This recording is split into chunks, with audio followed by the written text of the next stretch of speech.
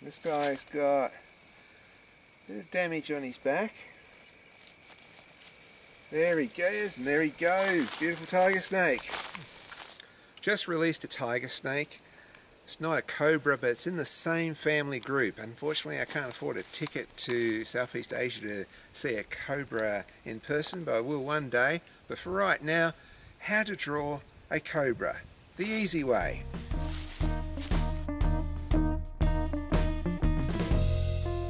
Starting off drawing sort of like a teardrop on its side.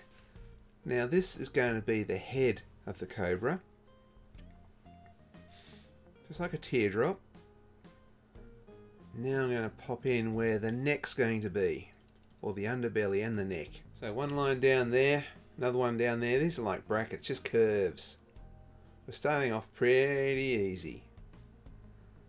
Now a bit more of a curve here for one side of the hood. Another one there. Let me see, about here. For the other side of the hood.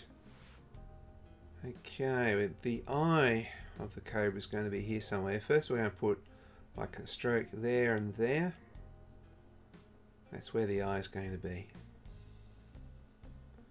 The other eye, you just see it off the edge there.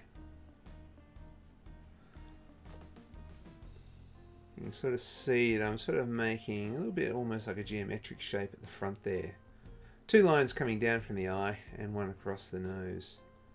Around here is probably where the mouth is going to be. I'm putting there. So between the eyes and that upside down V shape I've made, it's almost like a W. But in this W, the eye closest to us, it's a little bit wider and it's narrower on the other side. Let's have a look at that shape again. So W with a wide bit like that, and then a narrow bit like that. That's narrow, that's wider. That's called perspective. And it makes things just look right. Here, little, like a bracket on its side, that's the little slit that the tongue comes out of.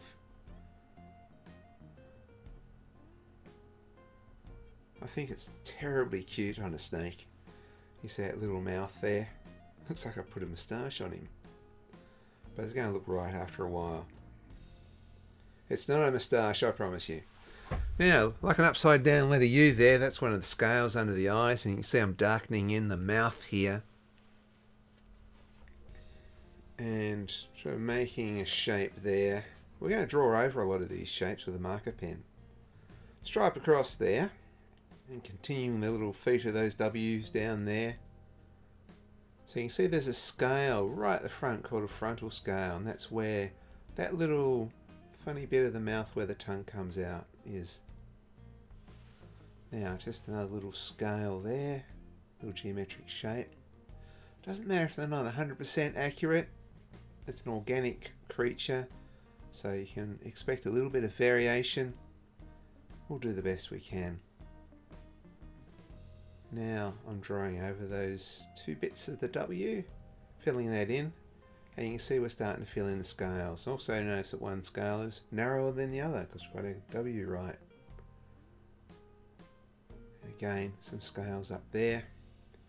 We're going real well. Make that angry look.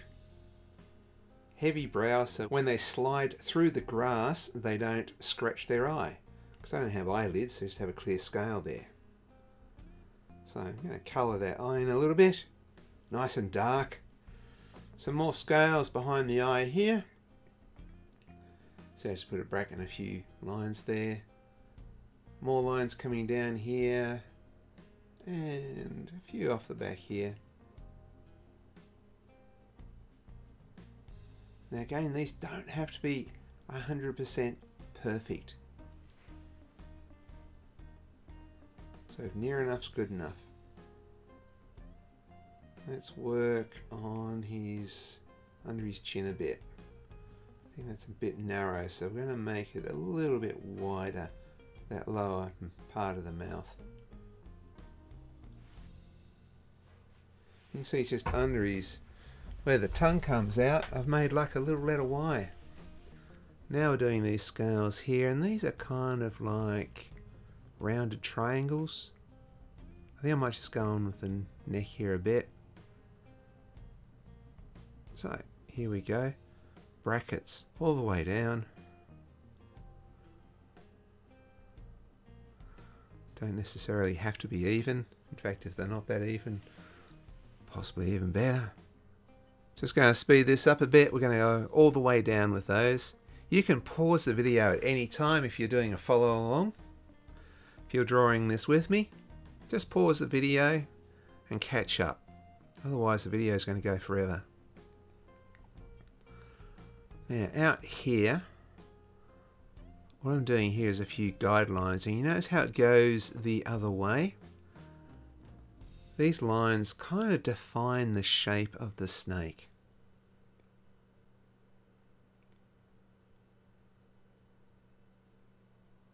If you get those lines right, so it gives you almost a 3D-ish sort of a look, or that feeling, the illusion of 3D. So if you can get a little bit of that in, all the better. Now, just doing some scales here in this. I'm doing them all stretched out, and I'm kind of, very roughly, doing a bit like bricks with lots of space between. See that? They're like bricks. When the cobra hoods out like that, and it does it by stretching some ribs out that are around the neck, stretches it right out. The skin, you can see the skin between the scales, and so all the scales all stretch out. And like I say, if you can imagine that you're just sort of doing round bricks with lots of mortar in between, that's kind of what we're after here. Again, doesn't have to be 100% accurate, we're just knocking these in here as a guide.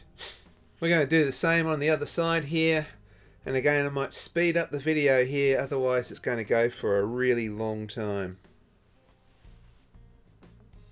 If you are drawing along, you can pause the video. Evening up that neck a little bit. So I made it a bit wider at the top there. If you make a mistake, just draw over it. That's what I do. Now on the outside here, there's some skinny flat scales. These are the ones on the back that you're just kind of seeing the side of them.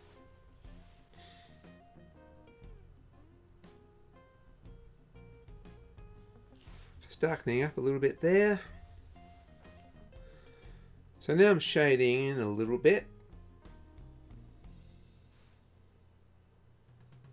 This represents the patterns of this cobra. It has like a couple of dots either side, surrounded by rings, and a little bit of a stripe on the belly there.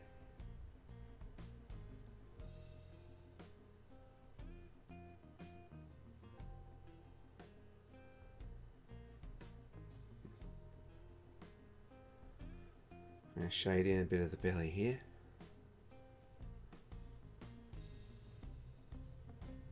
I'm going to go over a lot of this with marker pen, but it's good just to put all the bits I intend to shade in, just so I know. A little bit more shade down here. Going to get a marker pen. I'm going to pop a tongue here, and then it's about time to pull out a marker pen. I'm using a Copic marker. This one's like a brush nib, which I don't use very often. May even switch up the marker pens in a minute. But if you got a nice sort of thick marker pen, again, it depends on how big you've drawn this. If you've drawn it small, you want a small marker pen.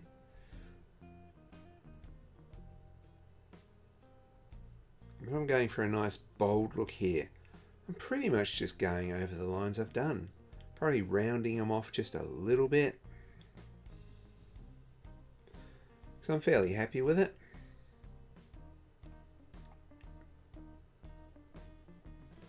See, I sort of swish them pretty fast.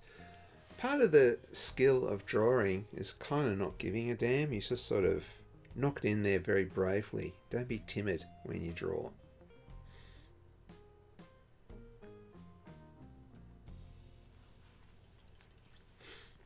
Just like handling snakes, really. You just can't be timid.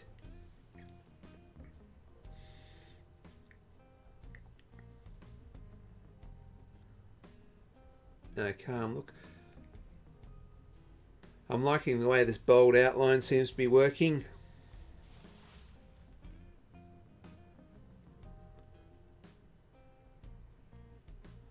Going to speed up the video again because it's going for a very long time.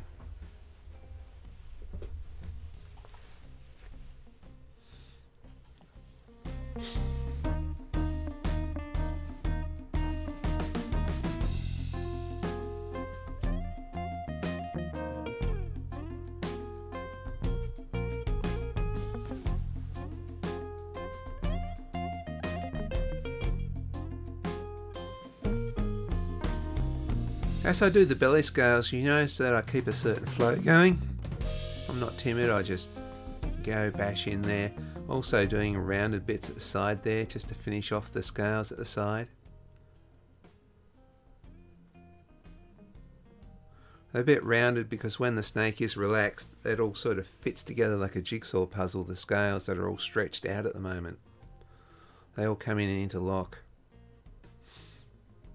Also notice as I'm inking in some of these scales, I'm sort of making them point a little bit at the bottom.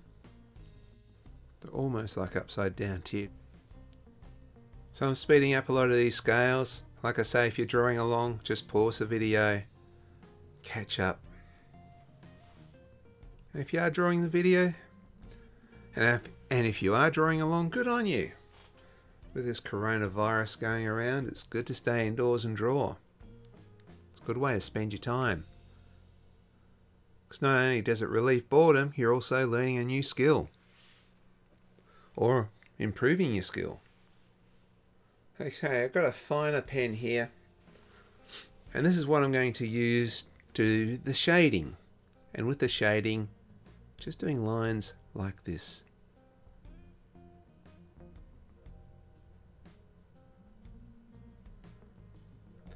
Some people cross hatch. I like to just do non-cross hatching, just hatching I suppose. I don't cross it unless I want a really dark bit. Otherwise I'm just playing around with just putting those lines fairly close together. I think it makes a nice sort of shady tone. Sometimes for darkness I'll just put those lines closer together. Or I'll span them out a bit if I want it a bit lighter. So you see here I've cross-hatched a little bit where I want it really dark. I'm going to speed up this bit because it's going to take a while.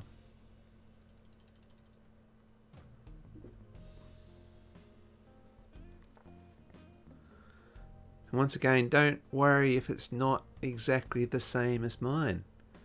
You see, when you ink something, when you're putting the ink on, it's like a signature. And everybody's signature is going to be a little bit different. Here I've decided to go in with some cross-hatching to make some really dark bits. So there's going to be hundreds of lines here. You're not going to copy it exactly. Don't stress about that. In fact, you do it the way you do it. What you really want to look for though is which bits I've left white, which bits I've made dark, and which bits are sort of like halfway between. So if you're copying this one, that's what you want to look for. Look for which bits I leave white. And I leave white around the scales just to highlight the scales a bit. So each scale has a bit of tone, it's got a bit of darkness, it's got a little bit of light. And that's how snake scales look. This particular cobra is very dark on the head. And quite a lot of snakes are dark on their head. It helps them heat up fast.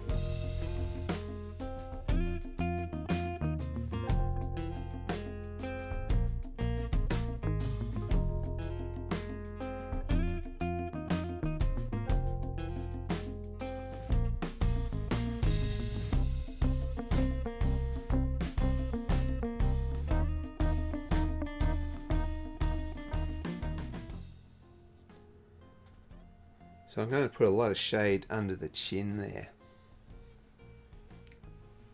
Which might take a fair bit of cross-hatching or hatching.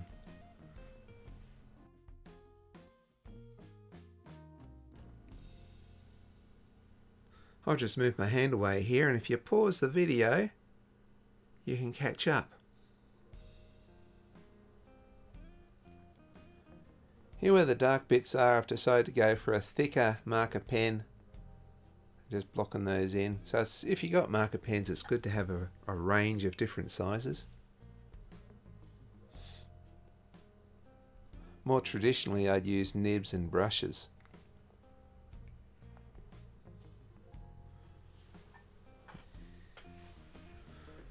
Back to the finer marker. You can see I've also shaded in between the scales a bit. Shaded that belly a bit.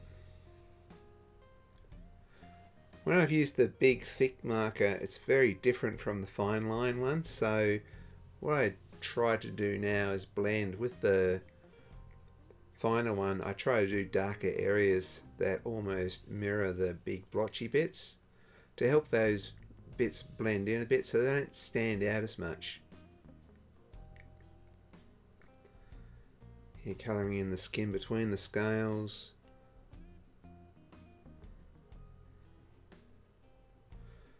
You can see a lot's done in the rendering, in the lines I decide to use.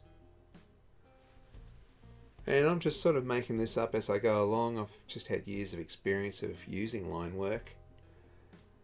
One of the ways you can improve, if not copying me, is look at some of your favourite comic book artists or book illustrators, whether it's a wildlife book illustration or a children's illustration. Have a look at the sort of lines that they use and try and copy some of those. You can use some of those lines in here as well. Like I say, everyone has their own signature, but think about your signature. At some stage you had to go to school and learn how to write.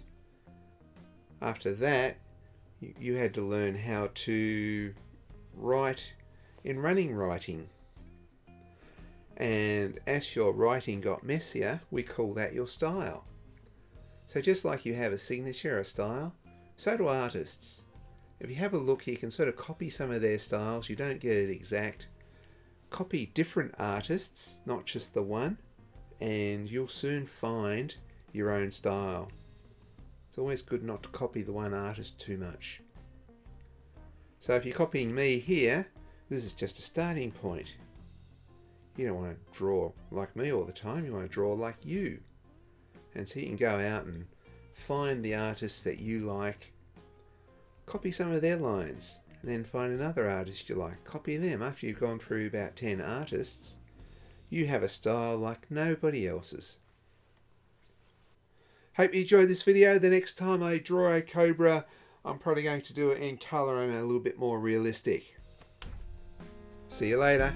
Stay indoors, stay safe, and draw a lot.